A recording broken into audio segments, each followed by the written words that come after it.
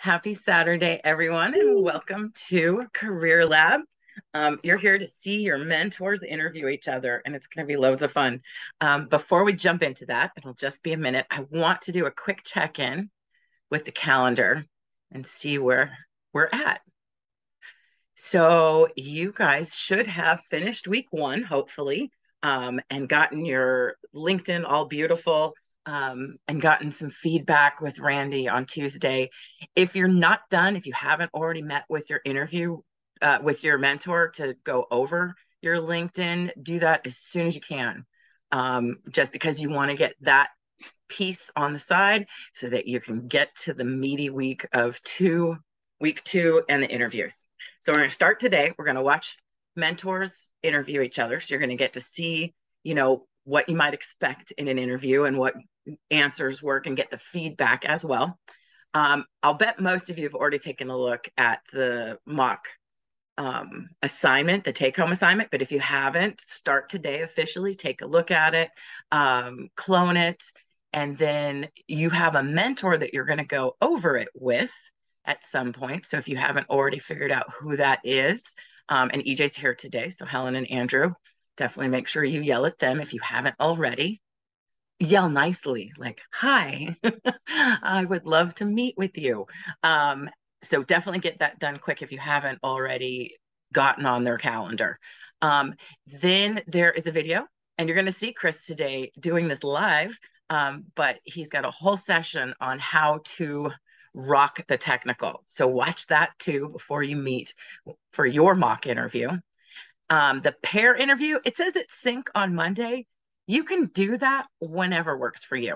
This is supposed to be a very low risk chat, casual. You could pretend you're doing flashcards with each other, asking a couple of questions and then practicing your answers. But if you haven't gotten with your group yet and picked a day that works for everybody, or if you need to chop up your group into two pairs instead of a trio, that's fine, whatever works for you. But try and do that again before the interview. And then you're going to have your technical mock, and which I already looked at, and the job fit mock. So these are the mentors whose calendar. It's just Andrew and Yolanda. So whoever you're assigned to, if you haven't already talked to them, definitely reach out quickly because we're running out of time. It's almost over. Smack dab in the middle is an awesome session Wednesday with Luke about navigating your finances once you start this new career. And then that's it. That's it for Career Lab. So the Sunday, the 11th, is graduation from Career Lab, but also Collab Lab. You can celebrate the 10 weeks that you've spent doing all this awesome stuff and give us feedback. Any last minute questions, show up, have fun, and celebrate you and what you've done. Okay, without further ado, let's stop sharing. There we go.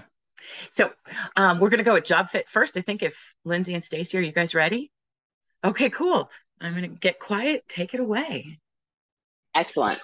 Okay. And scene. Pretend we're going into this interview. Hi, Lindsay. Good to meet you. Thanks for coming to this job fit interview at Zapier. So the way this is going to work today is I'm going to ask you a really standard set of questions that we ask everybody, and we keep them all the same like this to help reduce any bias. And whenever you're responding to these questions, if you can give some specific examples, that'll help really fill your stories out a lot better. And once we get done with these questions, I'll give you a couple minutes to ask any questions you might have for me. Does that sound good? Sounds great. Excellent. Okay, so let's start by just having you tell me a little bit about how you got into web development. Yeah, definitely. So before I was into web development, I did have a different career. I held roles in the financial industry and the insurance industry. And in all of those roles, I was always searching for a way to make a bigger impact and have more responsibility. But it really seemed like the way to progress is just years of experience grinding it out.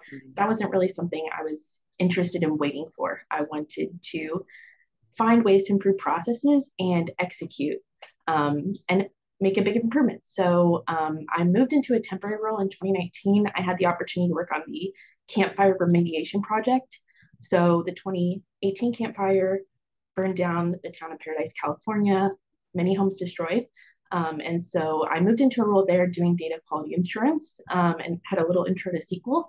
it was really fulfilling work because of the impact I was having on people.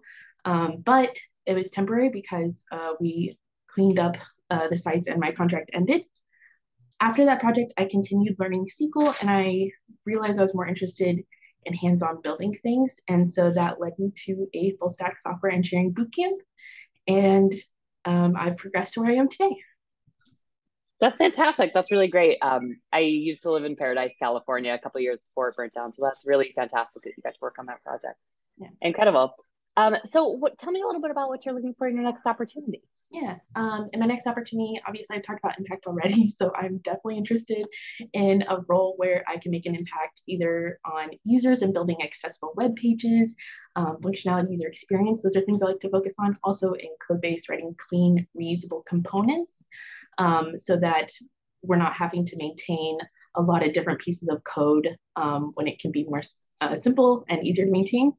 I also like learning opportunities and working with tech I'm unfamiliar with, and a team that is supportive of that and supportive of knowledge sharing. And then finally, I'm looking for a team that is proactive with communication, prevents siloing, and a team that seeks feedback to improve processes and is retrospective about the work that we're doing. Fantastic. Sounds like you thought a lot about this next opportunity. That sounds really great. Excellent. Tell me a little bit about the work that you've done that you're most proud of. Obviously, I have to say the campfire because of the impact I had on people who have lost so much. I want to focus on software engineering. So the software engineering work I'm most proud of was work I did on an open source project called the Collab Lab. I worked with a team of developers, 4 developers, to build a full stack application over the course of 8 weeks. We worked in 1 week sprints, and just seeing the way that our app progressed in functionality and the user interface week after week was so amazing and fulfilling. I also really appreciated how collaborative our team was. We did pair programming, we did a lot of peer reviews where everyone would give feedback. I really like the pair programming and being able to bounce ideas with another developer and have that time. We always came to better implementations than either one of us could do alone. So that was also really great. One of the big pieces that I focused on this project was CSS architecture and that I introduced to my team. So I had recently had experience with Tailwind and we were deciding what CSS style to use, like vanilla or a framework. And I had finished my issue early. So this was before we had gotten to that point where we needed to make a decision. I really wanted to implement CSS style, so I brought up to the team, hey, I recently used Tailwind. There's a little bit of time to get into it, but it's really fast to work with once you take those couple days to practice with it. And so if everyone's open to it and wants to try it, if you haven't tried it before, we could do Tailwind. And my team was really on board with it. So I was able to install it in the project weeks before we were going to have to make that decision and start on the styling, which gave everyone time to get used to it. So that's one piece I'm really proud of for that project, taking on styling ahead of time and then setting up a framework to give everyone an opportunity to learn something new. And everyone was really impressed how fast it was to do CSS functions and get into gradients and everything. And it was a great way to do the styling of the app. Fantastic. Yeah, there's nothing like having a really good team experience and getting to really share some of that knowledge with your team. I love that. So when you're working on a team, can you tell me about a time that you've dealt with some conflict? Tell me how the conflict was solved, how you handled the situation, what you might do differently next time. On a project I joined, an open source project I joined before the Collab Lab while I was in my boot camp. It was called Hack for LA. It's a team of people who build applications to serve the local LA community. I was working on the website for this project, and we have a design system in place, a really great design team that builds a Figma mockup for us to then implement the designs. One of the designs did not follow our standard of 16 pixel font for accessibility. And when I'm doing this pixel perfect design, it just did not align with the Figma mockup did not match my version at all with 16-point font, so I could not move forward to show this as my work to match the design. So I asked my lead what the process was for this when the design is incomplete and needs to be revised. They sent me to the lead designer. This is an open source project. The lead designer was busy all week, was not able to get back to me, was not able to move this forward. So it got escalated at our sync. And so the project manager ended up talking about it for like 20 minutes and going through the problem. It was a lot for what I saw as a small solution. Hey, we just need a designer to like go like create an issue or some kind of process to rework this pixel design. So as a conflict from it, I learned to maybe be a little bit more proactive in suggesting the resolution. We didn't have a process in place, so also finding a process for this was also really important, so that when this happens in the future, it doesn't have to get escalated at a meeting where there are 20 people and only 3 need to be involved in this conversation on a small scale issue. And then I also really wanted to work on my next issue, but I was blocked for my team lead said, no, I should resolve this Figma issue first. So yeah, that was a conflict. I went with what my team lead said. Retrospectively, I think now I would be a lot more active in suggesting the appropriate remediation steps for this issue, which is to talk to a designer that is available instead of the design lead. But our teams are split, so I would need to get into that design Slack channel and talk to someone directly. So I've reworked my processes after that, but that was an interesting conflict to have to go through. Yeah, it sounds like it. Great. Well, tell me about one of the biggest challenges you faced in your career and what you learned from it. So before the Campfire project, I worked for an insurance company, really large company, 10,000 employees, 100 years old, that dealt with employer benefits. And this is kind of where the impact that I'm talking about that I want to make probably really sparked in my level of importance of what I want to do. So I'm working for this company. We handle employee benefits for leaves. And I saw this issue keep reoccurring, especially with leaves for pregnant people.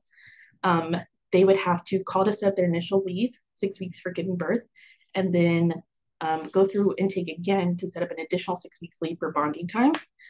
The issue that came is that either if they didn't call, they could be unprotected for their bonding leave if they were still taking it anyways and assuming that they were protected.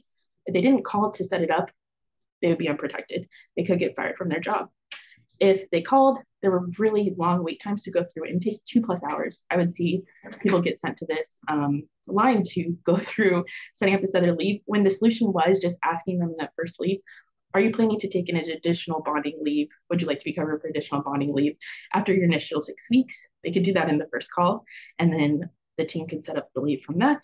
I suggested this as a process change, and I was met with another team would have to change their processes, so we can't do it. And that was kind of unconscionable to me because I saw pregnant people, like so many pregnant people every day have to go through this, and then so many more that are probably uncovered. So I was really not okay with that. And so when I got this opportunity for the Campfire, I immediately left that role and joined the Campfire. So it was kind of scary because I knew the Campfire would be a temporary project. I'd have to figure something out after that. But it eventually led me to where I am today. So really great decision. That's great. Yeah, that's such an important issue. I remember going through that process and it just being such a nightmare. And so like trying to like put your foot down and change it, I can see as being something that probably felt very noble, and hitting roadblocks had to be very frustrating. Great. So I'll do one last question for me and then I'll give you a chance. Tell me about what you think the biggest challenge would be in this role that you're interviewing for right now. So in general, this is also going to come up right. Incomplete or ill-defined processes are a challenge, but I'm pretty set on finding, like once you get through it, finding the best way to define those processes and making it better for anyone who comes across those challenges after me. One thing I wanted to discuss with you, this role mentions work in small teams, and I'm curious how that scopes the work and how does each member of the team get a greater context of the overall technology? Is that needed, or does the structure work really well for your team? I'm curious about that because I'm not used to working in small teams. I really love that greater contextual knowledge.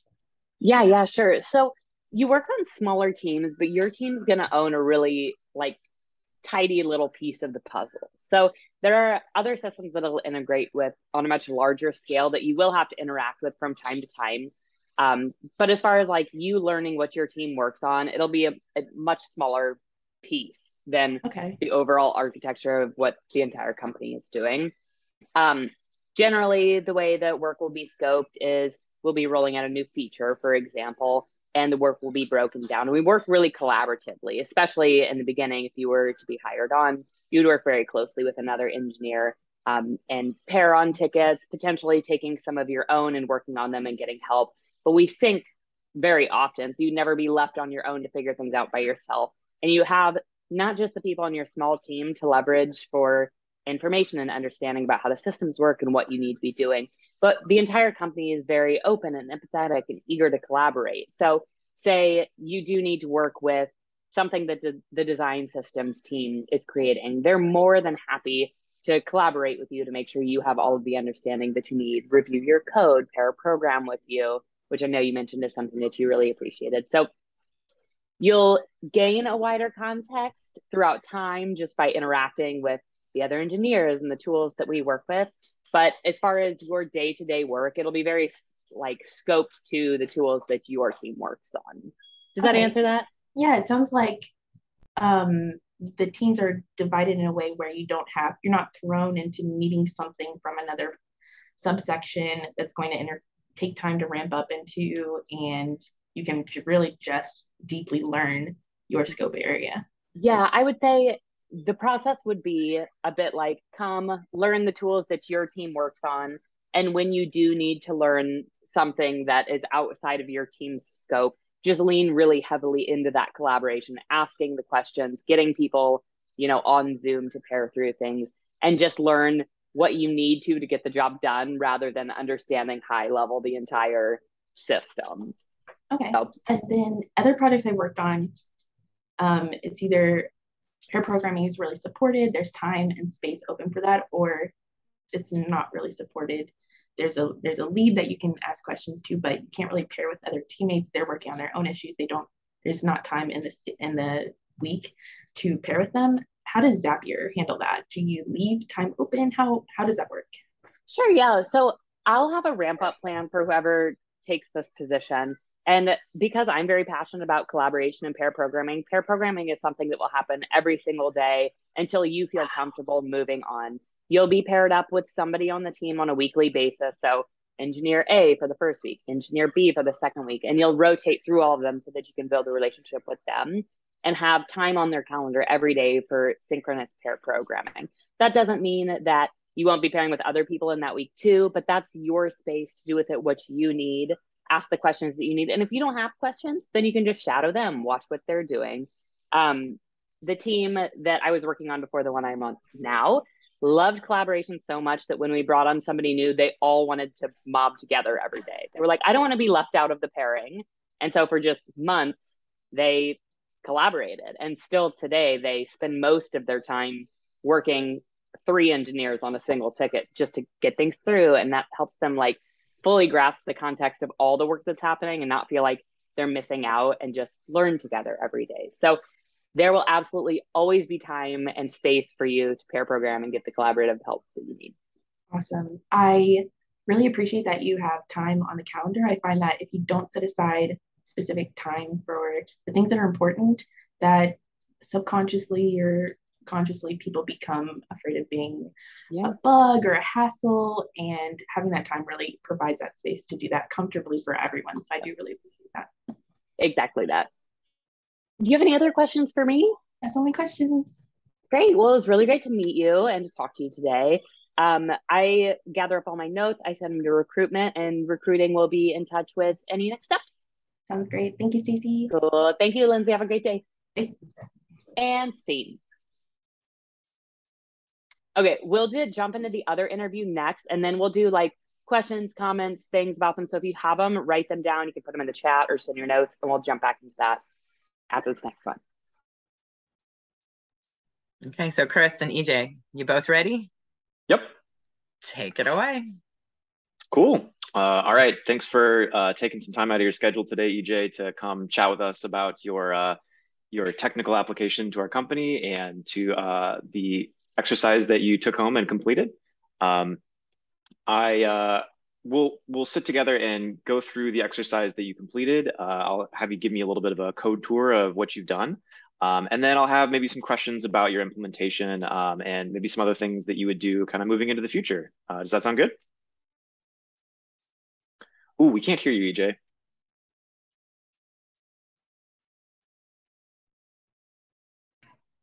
I was wondering if this would happen, but I didn't want to interrupt earlier. Just figure, okay, can you hear me now? Okay, Yeah, cool. yeah, there Sorry we go. about that.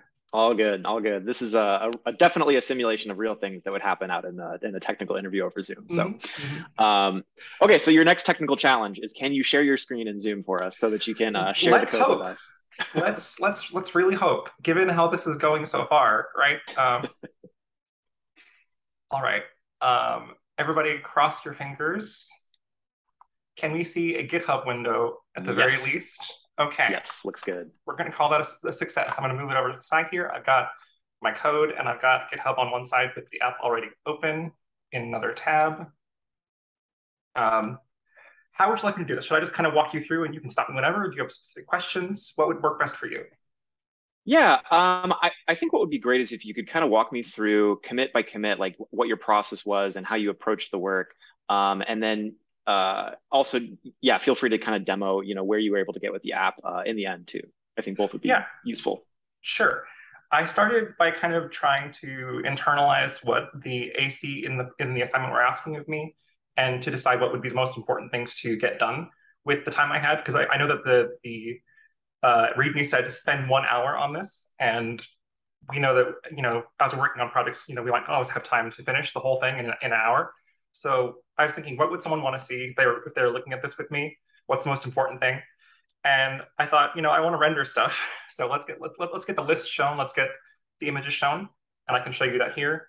Right now, it only shows cats, no matter what we do, as was provided in the starter, because I didn't have time to do the API thing. But the list of links with their artist does show up, and I can click them, and I get to the prototype of the full page that shows the artwork. It's not quite done yet, and I can go back. So there's some things I didn't quite get to because I didn't have enough time, but I'd be happy to talk about those and how I would do them or anything else. Excuse me. Sure, yeah. I definitely appreciate the walkthrough and what you were able to get done so far, and it's great that we're able to fetch some data from the API and render that out, and at least see some of the details about the data. So if you were going to take this project and keep working on it, what would for you be the most important features? Like what order would you tackle that in terms of finishing it out? Yeah, I think the fact that we can't quite see the actual art on these pages is pretty important. And the code is just about ready. It's one of those things where you're so close to getting it implemented that I just didn't have time to do it. It's over here in the details page file. I have a note to myself to use the URL format that was mentioned in the README to take the ID, put it in an image tag, and show it up. And when I do that, I want to be careful to also get the other information about the image, like its size and the alt attribute, which describes the image, so that visually impaired users or users whose connections are broken can still see something about the image. And from there, I would want to go back into the code and actually use the real API that was mentioned in the assignment. And I have a note to myself here as well for the URL that I would use. But I wanted to avoid using it until I had everything done, because there was a mention that the API wouldn't appreciate us hitting it with requests until we were really done and ready to start using it. And that's it, I think. There are some things I would do as stretch goals, but I want to make sure that you don't have any questions before I talk about those. Yeah, no, that all makes sense. Thank you. Although, arguably we should, check if our users really need to search for anything other than cats, because what else would you want to see, right? But that's a very good point. Yeah, no, that totally makes sense for me. So I'm curious, what did you find to be the most challenging about this exercise? And I'm curious if you would have changed any of your approaches on how you tackled that, like, with the benefit of hindsight. Yeah, I'm so used to using React Router to render stuff conditionally based on what's happening in the app that I got really hung up on not using it, because it was specifically mentioned as out of scope for this assignment. And I was like, how do I render something conditionally? That the logic there took me a second to think about, and that's where I lost some time. But I did, some Googling. I looked at the React docs, which are very helpful, and I figured it out. But it just kind of showed me that I spend so much time in like developed apps that have tools in place that I sometimes forget some of the things that do things differently, Right, yeah. Yeah, that's a really good thought. And that leads me actually to another question here. So, let's assume that you've got the app finished, you've implemented those features that you told us about. So from your perspective and just, from your experience as a developer, what do you think are some of the changes that you would make to the overall structure and architecture of the app? Like what are some of those tools and maybe processes that you would bring in to continue to improve it? Yeah, from a developer experience standpoint, I would maybe want to reorganize my components a little bit because we have this Mm. concept of individual components going on, but we also have the concept of pages coming in. Like an image details page is this new concept we're putting in with this feature. And I think that equally, we could turn some of this existing app code into its own page. Like this code I'm highlighting here could be the home page. And that way we've got a clear delineation between the pseudo pages of the app until we do start rendering with React Router, if that makes sense. Yeah, totally.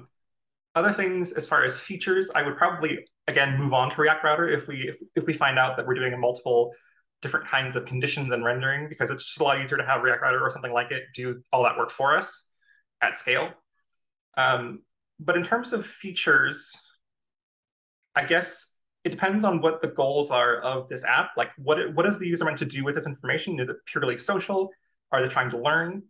Because if they're trying to learn and learn about the artwork that they can see, we'd also want to bring in more data about the artwork and the artist to help them learn about the piece itself. Like from what I can tell, we could also, in theory, look up more how to use biographical detail about the artist, like where they were born, where they worked, and where they died, and things like that. Yeah, nice. I love that you also think about that kind of from a product perspective too, of like, what improvements do we actually need to make to this app for the user? So yeah, that's great to see. So I've kind of heard from you like organizationally how we would change the app. I've also kind of heard your thoughts on like where we could take this as a product. I'm also curious, how would you anticipate scale challenges in the future with this app? Like, let's say that we needed to support, potentially having thousands of users requesting it at once, during the course of a day. What sort of actions would you take to make this app be able to scale in production like that? Ooh, how much time do you have? There's so many things we'd want to consider if we're scaling up. Like the first thing that comes to mind is being polite to our APIs that we're consuming. Yeah. Because this is an open source public education API. I assume that they don't have the most robust servers, and they probably wouldn't appreciate us with our millions of users hammering their API every single day. Right. So we would want to work with them and read their docs and see what the rate limits are and try to write our own code that if we approach those limits, we would render some fallback data at least to the user so that they see something or at least explain why the API isn't available at a given time if we can't help to drive down our costs to them, if that makes sense. Yeah, like some kind of loading placeholder, let them know, like, try again or something like that. Yeah. And on the note of trying to drive down the cost that we incur to the API, we could try to be careful about caching stuff so that if users, let's say someone's doing homework about cats, right? And they keep looking for cat art to talk about the history and composition of. But if they keep kind of going and coming back to these cat results, we could cache the results that they've gotten from about cats earlier because it's not likely that the data will change. So if they're looking for cats over the course of several days over and over again, they can just keep getting the cache that they already have, if that makes sense. Absolutely, yeah. What sort of caching mechanisms do you think you would look into for this kind of application? Well, if I were working in a production context with a team, I would probably bring in Axios, which I believe has its own caching mechanism, or allows you to opt in. I'm not really sure. But if I were going to build a cache from scratch, I would think of making maybe an in-memory map that uses the user search terms as keys and maybe the API results as values, and then looks up, looks for those query keys and then renders from the cache if they exist, and then if not, does the actual API call. Cool. Yeah. So kind of create maybe some either your own in-memory cache or utilize a client that can just do that for you. Yeah, that definitely makes sense. Great. So to kind of change directions here a little bit. So, we've talked about, okay, our app is working, we've got all the features and we've done some stuff in production to make it scale and things are going great. we're making lots of money. People are searching for lots of cat images. It's going great. Or maybe we're not making any money at all. Maybe people are just learning a lot, right? That's valuable too. But let's say that suddenly, you're getting reports from users that the page is just a complete blank page. They're not able to access the application. Something's gone wrong. So could you walk me through, like, how would you approach that problem? How would you debug that? And, what kind of tools and techniques would you use to figure out what's going wrong in that scenario? Yeah, I guess that depends partly about on what tools we have in place in production. We might have user monitoring, we might have bug monitoring systems or observability systems in place. But if we don't, I go with the old-fashioned open up the console on a production app and see if there are any errors in the console that tell me anything interesting. And hopefully the answer to that is yes, and that gives us a starting point to start digging, right? Let's say that maybe if I search for cats and nothing happens, I might be seeing a network request error maybe in the console log, and so I know that the problem isn't necessarily me as the author of this app, but maybe the Art Institute's API is tired from all of our awesome sales and they need a break, right? And we haven't handled that properly or something like that. Right. Yeah, that makes sense. So we could, check on the network tab. We could check on the console. You also mentioned like tracking tools. Those are all great. So let's say that we discover that it's not actually a problem with the API, but users, when they request our page, like it's just getting like a 500 error and nothing at all is coming back. Like, where would you go kind of from there? I guess that depends on my purview within the app. If I was on the team that deployed it, I might have the guts to go look at what parts of the app lifecycle do the deploy, and maybe when I shipped a new feature, maybe the deploy didn't happen correctly because of something that wasn't caught in our tooling, or maybe there's something wrong with other parts of the system that serve like our CDN where it's cached or whatever. I'm not really a DevOps person, so I'm not super familiar with what I might do, hypothetically speaking. But again, if I were on the team that did deploy this app, if it was small enough, I would probably be able to figure it out in the actual context in which I was working. Cool. Yeah, no, that I like that you called out that it does kind of take guts to do that, but it's also good to know that you'd be willing to do that in the situation where it's an app you're familiar with. So, so I'm curious to kind of get your take on this, and this is going to be a bit of a meta question, but as developers, we all sort of come to a new project or a new application with a set of requirements that are kind of enforced. Like the app is this way, and we can't really do a lot about it. Coming to this application and the boilerplate that you received, I'm curious, like, what about it would you change, if anything? Yeah.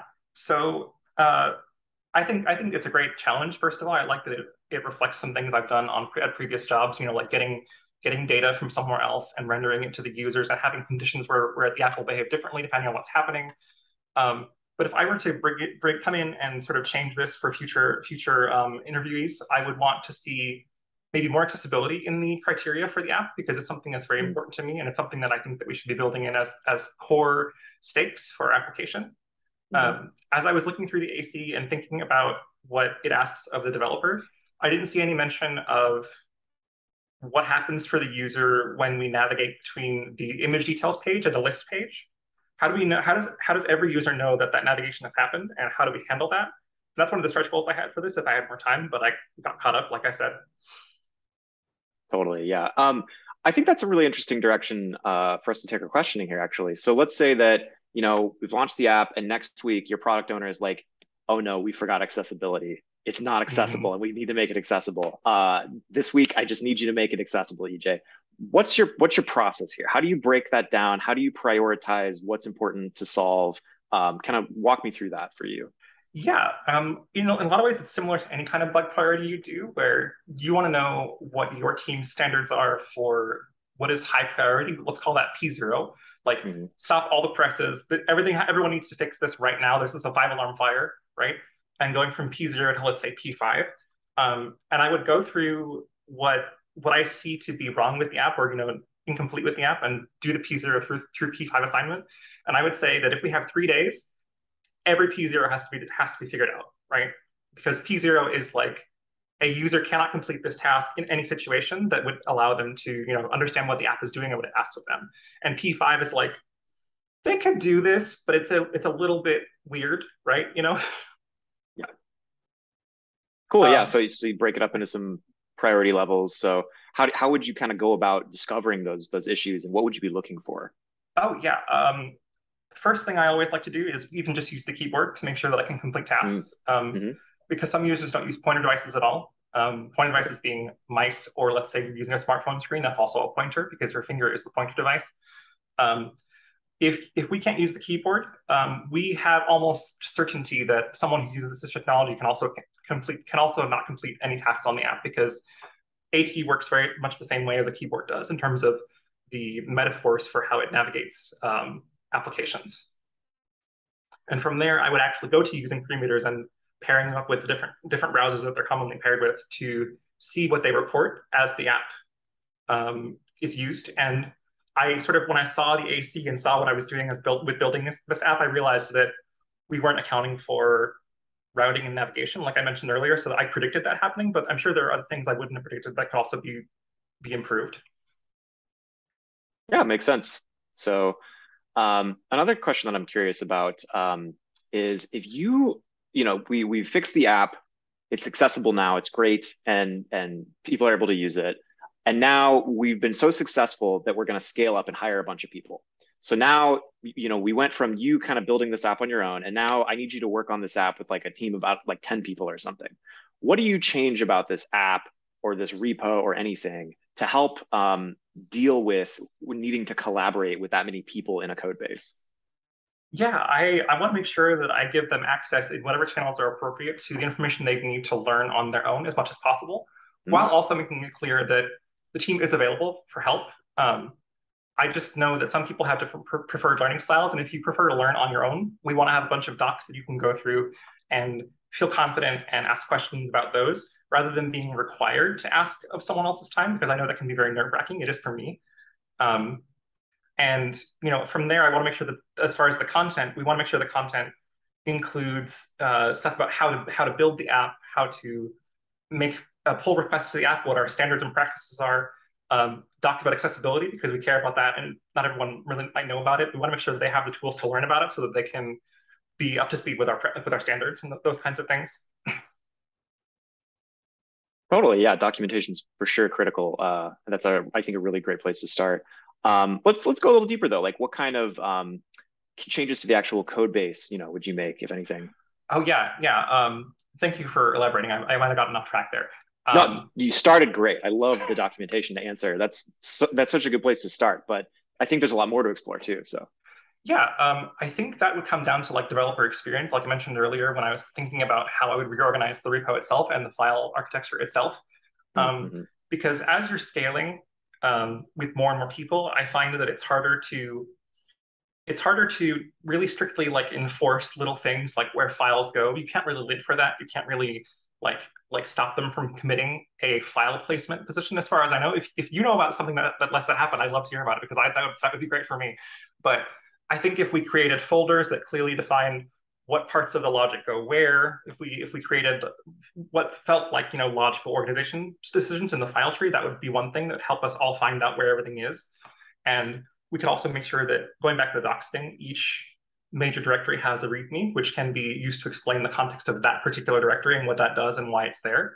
Because it doesn't really help in my experience to have a bunch of rules and sort of a bunch of little places to go if the developer doesn't understand why, because they're just going to be stuck on why is it this way, and they would want to know why rather than being able to just do what we say. It doesn't feel good to be prescribed something without an explanation. Absolutely. Yeah, that's a really good observation. And I feel the same way about lint rules sometimes myself. It's like, why do I have to do this? Um, Mhm. okay, cool. Well, EJ, that's all the technical questions that I had for you on your exercise, but I just want to leave a few minutes open at the end here. If you had any questions for me about our organization or what it's like working here or anything like that. Yeah, I felt like I've had a great discussion with other people so far in the process, so I don't have very many questions for you, but talking to you, particularly as an engineer, I'd love to know what is like an average day of your tasks on the team that you're on? Sure, yeah. So an average day for me, usually I'm, checking in with the state of my team, and I'm seeing like what are people working on? Does anyone need assistance with the tickets they're on? Does anyone need pairing? And I'll kind of put out some feelers and start there. If everybody's kind of humming along and doesn't like need any direct intervention from me, then I'm looking at the Jira board. I'm either picking up like whatever it was that I was working on yesterday, or pulling in prioritized work that we've already refined and prioritized with our product owner. So, from there, I'm just kind of working the queue, shipping fixes, doing bug fixes, new product features. Sometimes I'm also taking on spikes, doing research about like, how do we want to approach this particular technical problem or whatever. And so a lot of my day is coding, pairing with people on that code if I get stuck myself, and then also doing code review, which is also a pretty significant chunk of my day. And then, throw in some meetings for flavor, and then also throw in a little bit of documentation, and just kind of communicating out like, here's what I'm working on, here's what I'm running into. Sometimes that's synchronous, like in a stand-up meeting or working groups. Sometimes that's just asynchronous, like me posting a blog post or something like that. So that's kind of like generally my day-to-day. Wow, that sounds familiar with to things I've already done. So that sounds great. I like that you mentioned checking on your teammates, because I know that sometimes people don't really know how to ask for help, and it sometimes, especially if they're beginners or if they're early career, it feels like shameful to ask for help. But I personally think that it's we all do it. I ask for help all the time at my current job, and that's just kind of how it is. If there are people who know something different than I do, that's totally okay. I'm glad to hear that your team understands that and appreciates that. I would love to know, what is the process for scoping out like a new feature or a new product on your team? Do you work closely with the design team? Do you have a docs team that is enshrined at every stage as well when developing? Because I know you mentioned docs being really important. I think it is to both of us, so I'd love to know what that process is like. Go ahead. Yeah, good question. So from the first angle with the design stuff, I actually really like the iterative way that our team involves the whole team when it comes to design decisions. So frequently we'll do like design sprints or like brainstorming sessions where the designer and the product owner will kind of come to the group with a problem space, and they'll be like, okay, how do we enable the user to figure this part of the app out? Or how do we drive more engagement with this particular thing? And then we'll all kind of go off into like pairing groups and do like a quick 5-minute brainstorm and then come back with our ideas.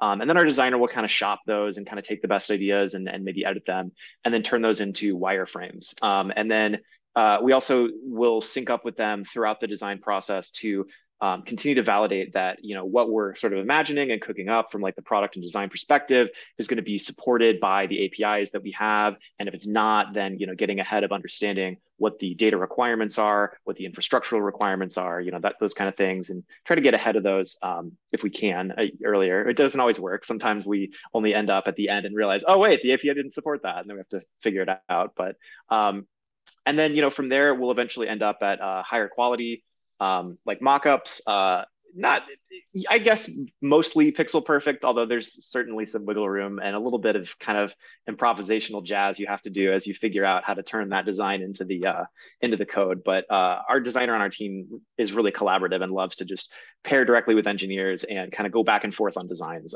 which I really like.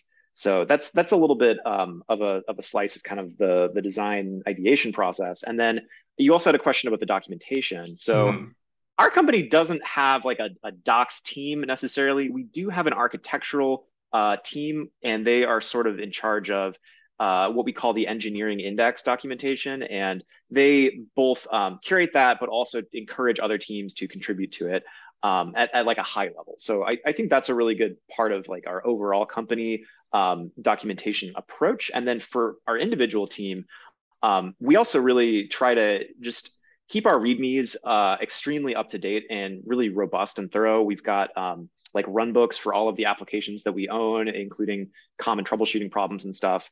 And I think what's really important to make sure that stuff remains fresh and good, even as the application changes, is every PR that we have, there's like a checklist of things to do. And one of those things is update the documentation, or at least think about updating the documentation if you change something that needs that update. And so I think we've just got like a really good culture of kind of keeping that stuff tidy and up to date on our team. So that's great to hear. Thank you for answering. I know we're almost at time for the interview. I want to respect your time and make sure you're good to go, but I don't have any other questions as well. So thank you so much for this. I've enjoyed it. Cool. Yeah. Thanks, EJ. I appreciate it. And I'll go ahead and call it here, and hopefully, you hear back from the recruiter after this. So thank you. Great. Thank you. And scene, as Yay! Stacy's been saying. That was awesome. Good way to end it. That was awesome. So we've got some time, but that was a really nice little thing at the end to be aware of the time and to be I liked how both of you did this too, a partner in the interview. I think it just sets a really good tone. No matter how experienced you are for the specific role, you're an adult and you're in it with them. And I think that just sets a beautiful tone of, this is the kind of person I'll be when you work with me. That like Mhm. I'm not afraid. I'm not so unknown about what's going on. I'm a full person and I can participate in this experience we're gonna have. So I think that was great. So Collabis, do you have questions for them? Anything that stood out? Anything that you want to steal and why? Go for it. Just jump on mic. We're ready for you. Just talk to us. No one has feedback about my performance. Shame. No. I I have a think question. Miro was Oh, you go going ahead. to say. No, I just wanted to say that I noticed you were trying to unmute yourself. Yeah, scrambling for my mouse. I did have a couple questions. So, well, this is kind of more maybe for Lindsay's interview. I was given feedback once that during the interview that I shouldn't mention I was from a boot camp and just say that I like self-studied, and I was wondering what people thought about it. I think in this environment, especially with Zapier, what I've experienced is like they're very open to they want, early career engineers or like career transitioning. But I have given feedback that boot camp is like kind of this coin term that people aren't exactly open to yet. And I was wondering what people think. I think it's totally fine to say you came from a boot camp. In fact, if I would prefer somebody say that almost over self-study, because it's like they got a credential. Like, not that self-study would be bad, but I'd be like, oh, you committed to something and completed something. So from my perspective, but as you said, like I work for a company that's totally open to that. So EJ. I have so many thoughts. I'm not going to turn this into a TED talk, but boy, could I. I feel like it's worth filtering that feedback through the possibility of someone else's bias. Like it's true that some people and some teams might not be open to bootcamp graduates. And if it's really important to you to get a given job and you know that's risky, you could avoid mentioning it, but that's your decision. Only you can decide what jobs are best for you. However, I would also like to just remind everyone here that you don't need to work for companies that would treat you differently if you're a bootcamp grad. That kind of bias is a signal for other kinds of problems that I would not personally want anyone I care about to be involved with. But money is also money in capitalism. So you get whatever jobs you can get to get your footing in something. I totally support that. But I also want to remind you that you can do your best to make decisions that protect you from the kinds of harm that would come with biases like that.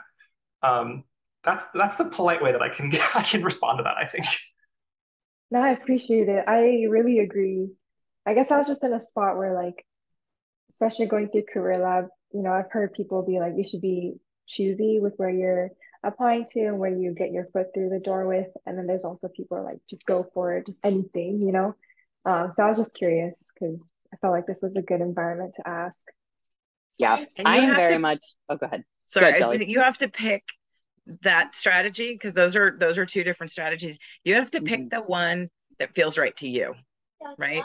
If you are ready to just grind and send the 400 applications and interview, and that's okay with you, do it, because there's definitely a numbers game that can happen. If you instead, it's really important that you find the right feeling. If you want to make sure that everything just feels right and it fits right and that's important to you, then that's what you do. You've got to go with the strategy that matches you. Also, I don't think, and I'm saying this as a boot camper, it's one of your superpowers. Like, yeah, sure, there's a bunch of boot camps and some of them are kind of garbagey, and you may have had classmates that were just dialing it in and they just paid for the certificate, but you can sell it that that's not who you were. right? You came with all of your previous experience and all the things that made you amazing. And then you killed it for 6 months, because boot camps, if you really do them, are brutal. That's why they're called that. So sell it, you know? And someone who doesn't see that or appreciate it, they're not going to appreciate you. So red flag on them. Yeah, I love that sentiment that you just have to kind of decide what path you want to take, because I'm sure you've heard me say it, Mira. I'm very much in the camp of like, when you're looking for your first job, maybe even two jobs, take whatever you can get. But it's coming from me, who was like in a panic, who needed to feed two kids, who was like, I got to get my foot in the door, because as soon as you get those experiences, you start getting almost like taken more seriously. And like, but it means you could be going into a really toxic year of your career. So it's like, if you don't think that that's where you can be or what you can handle, then don't do that. But if you're like desperate and want to get the ball rolling, then sometimes you have to. Other questions. One thing I called these out in the chat, but I love, Lindsay, I think you did a really brilliant job of demonstrating what these collabs could say going into interviews, because you didn't lean on any like professional engineering experience. You were like, here's what I did in the collab lab and it's an open source project, and my previous jobs had nothing to do with engineering, but you still were like, give a really great interview and had really solid answers to everything that showed me you'd be a pleasure to work with. So that was a great example. In my interviews, when I talked about like having to navigate this red tape, but wanting to make process changes, employers really responded well to that. And then wanting to build things, wanting to make a bigger impact, they responded really well to that. So that's when I kind of figured out how to finesse my story. I love it. Like, rewatch this and snag some of Lindsay's language, because it was great. And I called this out in the chat too, but the way EJ used cats and like lint on, and that kept coming up, that's memorable. When you interview somebody and they put something kind of silly in their stuff and it like comes up and can just be fun, and makes it fun and memorable. And it's like just a little hack to make the experience more pleasant, because you need to stand out. Like 100 other people are doing that exact same assignment. How's yours going to be a little different? So I thought that was great. Yeah, and your interviewer has seen it 100 times, you know. So they don't think it's sexy anymore either. Yeah. Well, I think both of you, my favorite part, and this was something that I worked on a lot too, is your questions at the end are they're such a good place to share what's important with you, because what you're asking spotlights what's important to you. And then you get so much information back, even if they don't say very much, because even that's a lot of information. If they just come back and say, yeah, our team's pair program sometime. Any other questions? You're like, nah. But if you get your interviewer to go off on some tangent because they're excited about it and they love what they're doing, that tells you everything you need to know. So yeah, the questions at the end are really good. Great time to sprinkle what matters to you and to get what matters to you back out in their answers. I'm just noticing there used to be a session from Andrew on what questions to ask your interviewers, and I'm not seeing it in here. Have y'all seen that one yet? It's linked. It's sort of like one of the documents. It's in somewhere as just a link instead, because it used to be a live session, then it was an async session, and now it's just a resource. Okay, we should add that as like one of the sessions that you got to do. Yeah, I'm gonna call it out in the chat. In the spirit of that, I want to say that if I had more time, I would definitely have asked Chris to talk about how his team mentors early career developers. Because one, I wanted to see Chris model that answer, and also because I wanted to model for everyone doing this that'd be a very important question to ask as you're going into interviews, because you are those early career developers who would benefit from mentorship, and ideally you want to work on a team that would value that and would give you that enrichment. It's not necessary, I think, to having a fun time at a job. I will say I've worked at places where mentorship wasn't really part of the standard practice, and it was still very, very fun. We were still very collaborative.